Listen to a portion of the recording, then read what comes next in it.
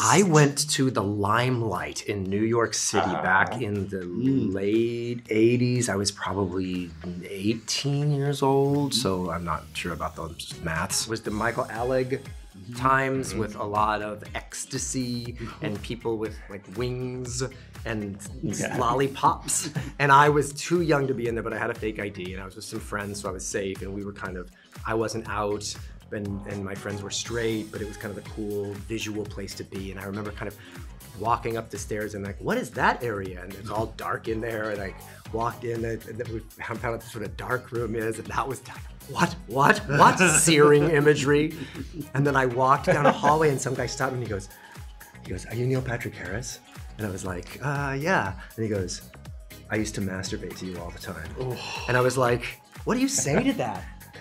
Thank you. Thanks. That's kind of what I said. Prove it. Oh, that would have been good. Exactly. I didn't know what to say. Thanks. And then he left, and that was in hindsight a great thing to say because it's just the conversation started. But for me, I was all new to this, so I had done. I didn't know what was going to happen. So yeah, it was fun. I remember it all like it had recently happened.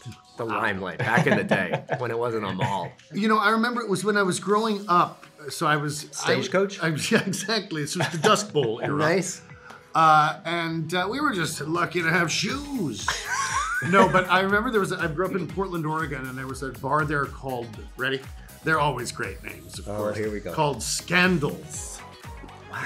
Scandals. And it was right on the corner, and it was all windows. Scandal. And like part of it was sort of piano bar-ish, and part of it was like pool bars. A really great group. And I remember I went there, I was way too young to go, and it was a different time where that was, I don't know, less wrong. And sounds like a scandal. And it was a scandal, all right. And I remember just the first thing walking in, and there was this very tall, sort of beautiful man came up, and he literally scared the hell out of me because he was like, well, you were far too young to be in here. Oh. And I remember kind of, sort of freezing and thinking I'm in trouble and everything. He was like, so come with me, I'm gonna take care of you. Oh. And in a sweet way, and like made sure I was okay. Sort of kept checking in with me, and I remember feeling it was a great, first bar experience because he was like, he took care of me, made sure I was all right. Did you in the bathroom? Not in the bathroom. Got it.